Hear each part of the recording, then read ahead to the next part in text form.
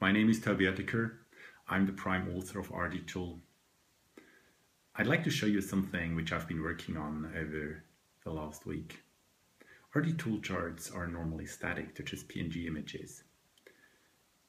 So I've been wondering how to make them more, 2015-y.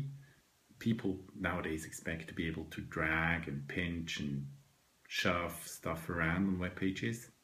So I have this little server which generates PNG RD charts, and I used a little JavaScript to get all those motions people do with the mouse or on the touch screen onto the RRDtool server and just generate new RRDtool graphs on the fly.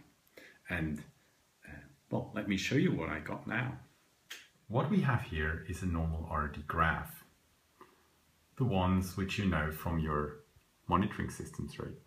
So, but in contrast to a normal RRD graph, if I use the mouse and click on it and start dragging, I can actually drag the content around.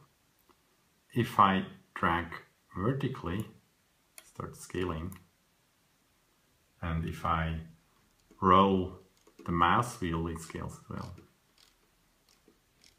And all that happens is that my JavaScript here in the browser just keeps on sending charting requests with different start and end times to the server, and since the server is pretty fast, it's able to fulfill them such that a motion effect occurs.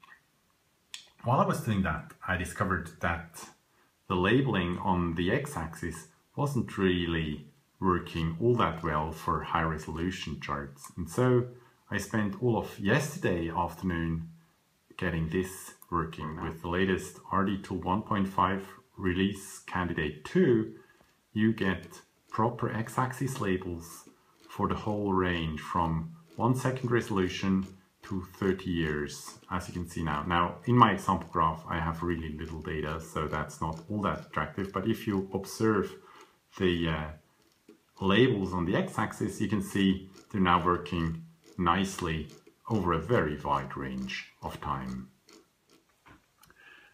So much for my demonstration. If you have the time, please give RRDtool 1.5 release candidate 2 a try. You can download it off our website, rrdtool.org. Thank you.